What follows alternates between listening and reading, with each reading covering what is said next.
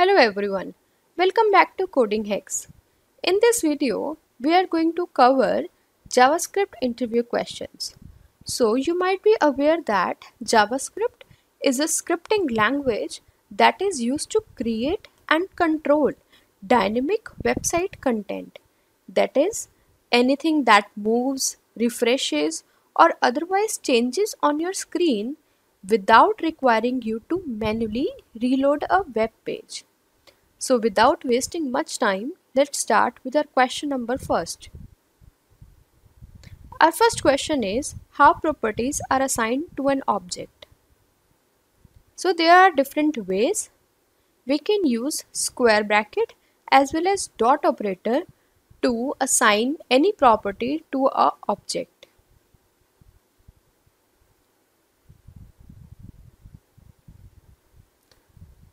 Question number 2 is what is the way to get the status of a checkbox?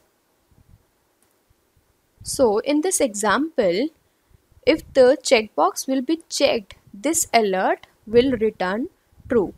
So here in the alert, we have checked whether this ID has checked attribute or not.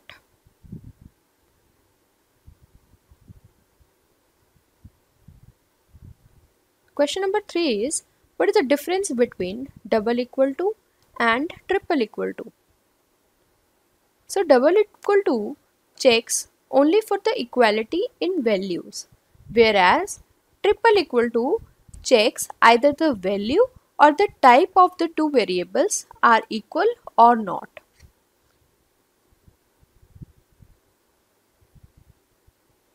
Question number 4 is explain how to detect the operating system on the client machine. So we can use navigator.platform property to check the operating system on the client machine.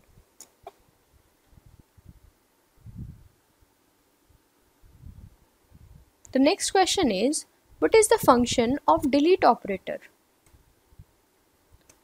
So delete is used to delete the property as well as the value. For example, we have an object named student in which we have two properties. These are age and batch. If we are writing delete student.age, this will delete age property and its value, that is 20, from the object student.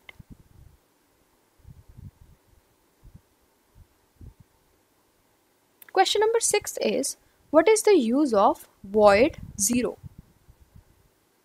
Void 0 is used to prevent the page from refreshing and parameter 0 is passed while calling.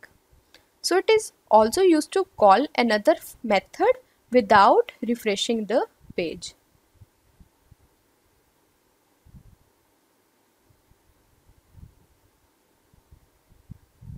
Question number 7 is what is the difference between an alert box and a confirmation box? An alert box displays only one button, which is the OK button, but a confirmation box displays two buttons, that is OK as well as cancel. Question number 8 is what are JavaScript cookies? So cookies are the small text files stored in a computer and it gets created when the user visits any website to store information that they need. Example, it could be username details and shopping cart information from the previous visits.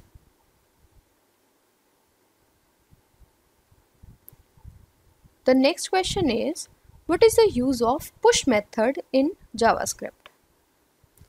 So push method is used to add or append one or more elements to the end of an array. With this method, we can append multiple elements by passing multiple arguments.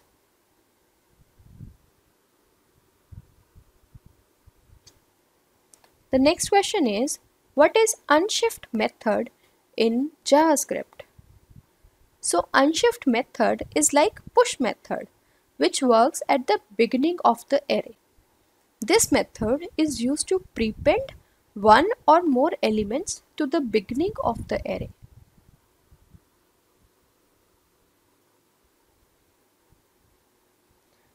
Our next question is explain window.onload and onDocumentReady. So onload function is not run until all the information on the page is loaded. This leads to a substantial delay before any code is executed. Whereas onDocumentReady loads the code just after the DOM is ready. This allows early manipulation of the code.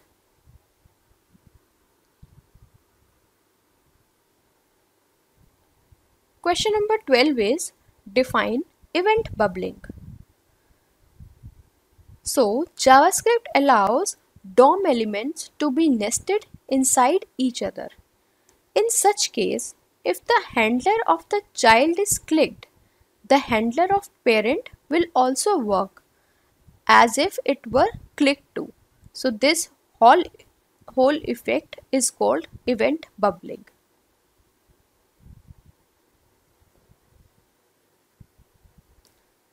The next question is what is the use of history object? The history object of a browser can be used to switch to history pages such as back and forward from the current page. So there are three methods which are history.back, history.forward and history.go, in which we pass the number. And here number can be forward, can be positive for forward, it can be negative for backward.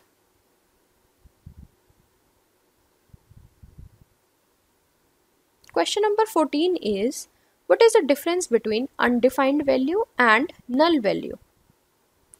So undefined value is a value that is not defined and has no keyword.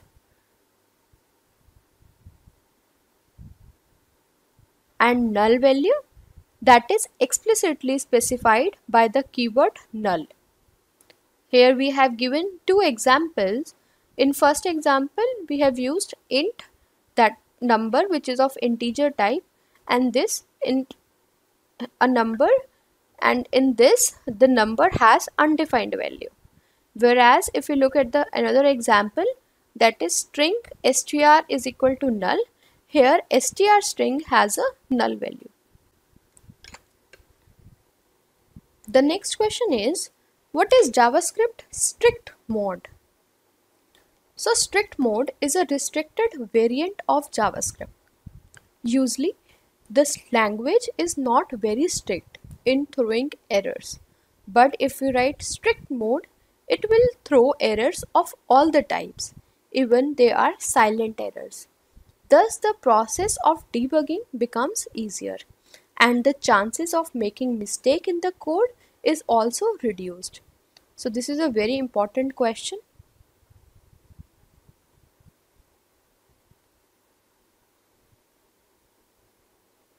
Question number 16 is what are self-invoking functions? So these are known as immediately invoked function expressions. These are also called as self-executing anonymous function. And we have a term that is IFI. If we talk about the full form of the IFI, it is only immediately invoked function expression. So these functions are invoked automatically in the code. So therefore that is known as self-invoking functions. We have described or given the example or the syntax of self-invoking function.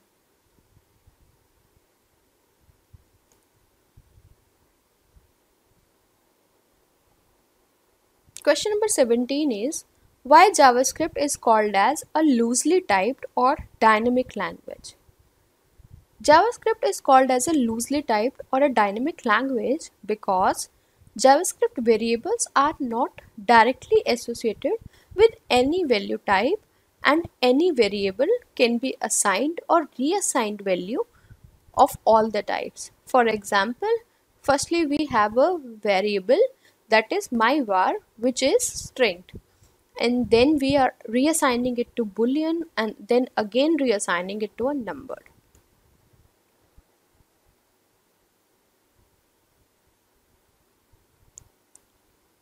Question number 18 is, what is closure? And this is a very important question. So the closure is a primary mechanism to private the data items. Closures give access to the outer function scope from inner function scope. Closures are created for every function in JavaScript.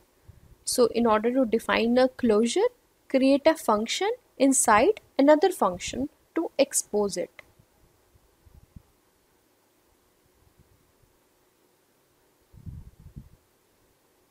The next question is, explain the terms synchronous and asynchronous code.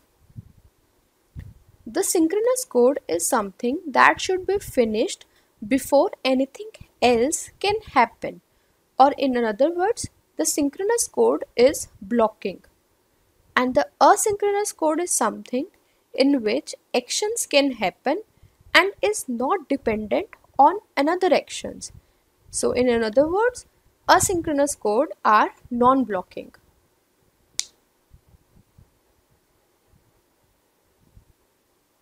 Question number 20th is, explain the term array slice method and array splice method.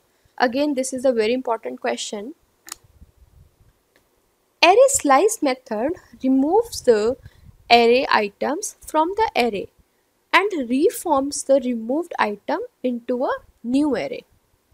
And array splice method removes the items of the selected array from the array and does not form another array.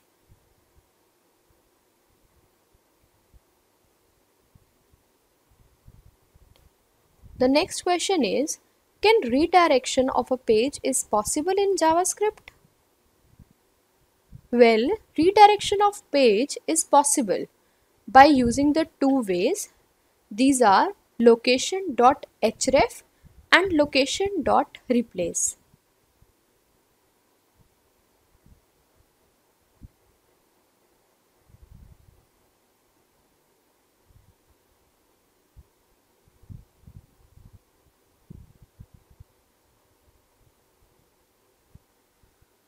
The next question is, how to remove and add properties from object. So by using object.propertyName equal to value, we can add a property to the JavaScript object. Whereas by using delete object.propertyName, it is used to remove the property from the JavaScript object. We have already studied the delete method to delete the property from an object.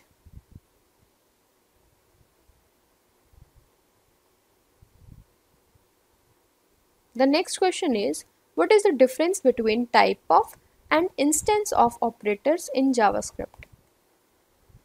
So typeof operator returns a string of what the type the operand is, whereas instanceof operator does not work with primitive data types, but works with objects and checks on what type the object is.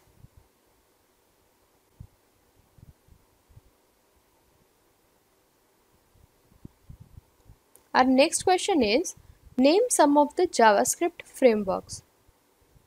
We have various frameworks, but popular ones are Angular and Vue. And if we talk about the React.js, it is not a framework, it is a JavaScript library.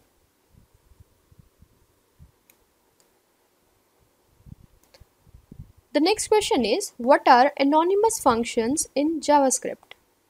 So anonymous function allows a developer to create a function that has no name. In other words, these functions can be used to store a bit of functionality in a variable and pass that piece of functionality around. This is the syntax of the anonymous function.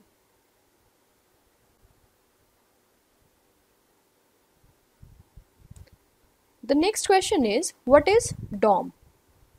So DOM stands for Document Object Model. It is an object-oriented representation of the HTML.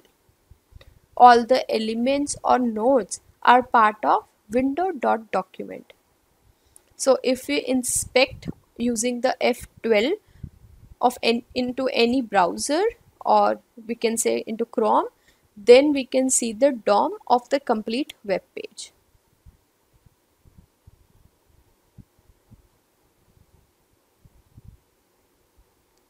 The next question is, what is the difference between window and document in JavaScript? So JavaScript window is a global object which holds variables, functions, history, location, whereas the document also come under window and can be considered as the property of the window.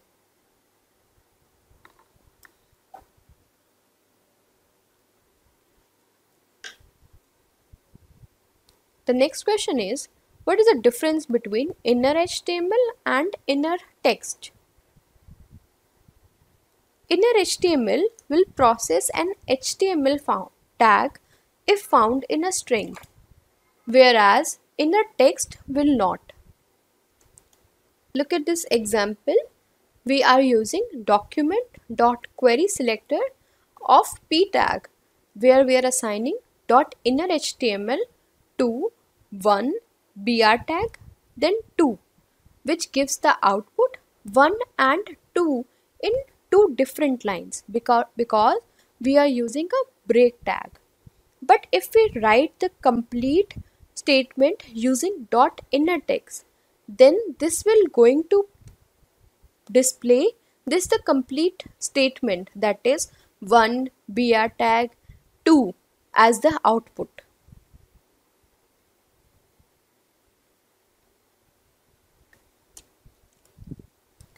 The next question is, what is the difference between HTML collection and node list?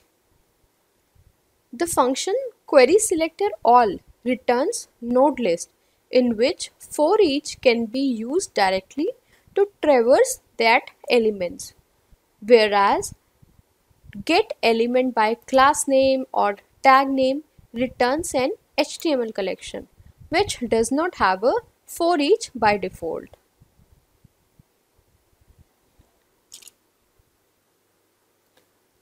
Our last question in this video is, how can an HTML collection be traversed? So HTML collection by default does not have for each. It needs to be converted into an array first, and after that the traversal is possible by using for each method. So that's all in this video. If you like to watch HTML5 interview questions as well as CSS3 interview questions, you can look for the links in the description below.